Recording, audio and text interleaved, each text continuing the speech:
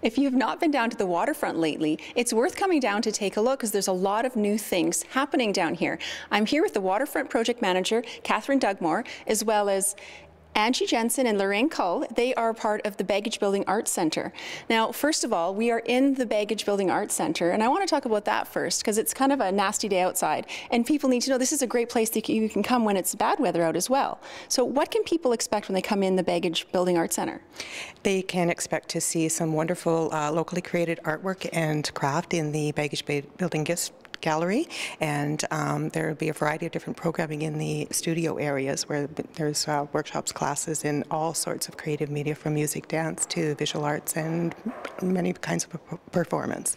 Now, it's empty right now, but throughout the summer and throughout, I guess, all year, there will be different things that are happening in this building.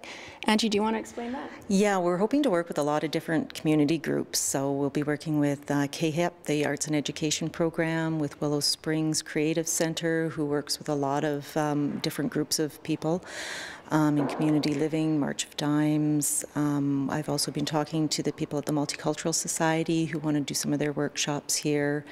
There'll be everything from digital camera workshops, printmaking, painting, hopefully dance and music, a wide variety of all different arts programming, even maybe some writing workshops and different things going on.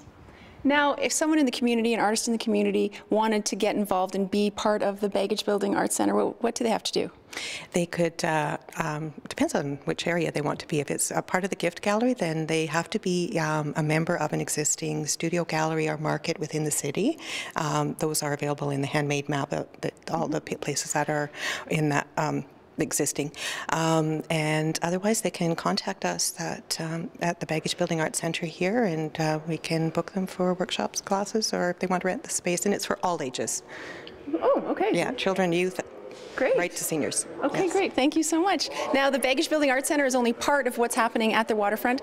Katherine, I know the splash pad opened about a week ago. Can you explain to me about, first, the splash pad? What's going on with the splash pad?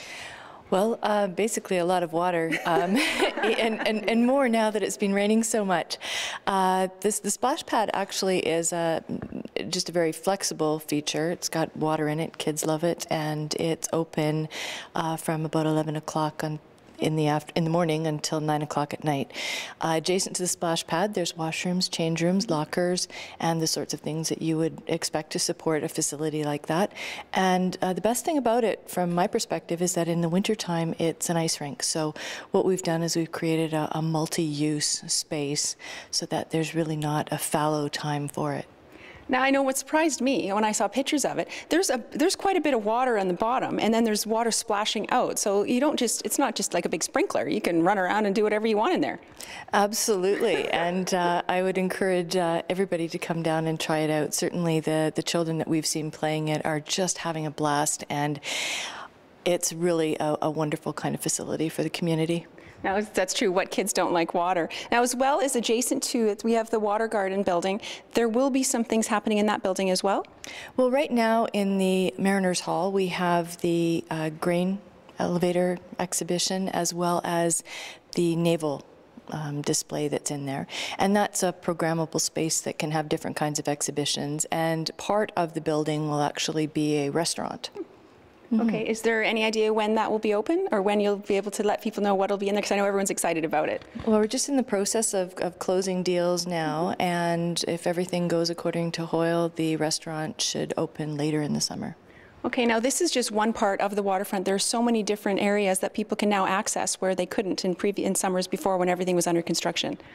Certainly there's areas also that are just simply much more open and welcoming to the public, including what we've done to Pier 2, which has created a public promenade and a viewing circle at the end. Fabulous place to go and take pictures of the skyline of the city. And I'd also recommend that they travel out onto the Wilson Street headland, where the Spirit Garden is. Beautiful bentwood structure using traditional Aboriginal forms of architecture, and the fire pit at the end of the pier, or at the end of the Spirit Garden. So very nice place, and also spend some time to look at the interpretive signage and the art throughout the entire project. No, I know. We came down here a couple of weeks ago, and we bought an ice cream, and we just kind of walked around. I brought my kids down, and it was great. And I love the fact you can get into any entrance now.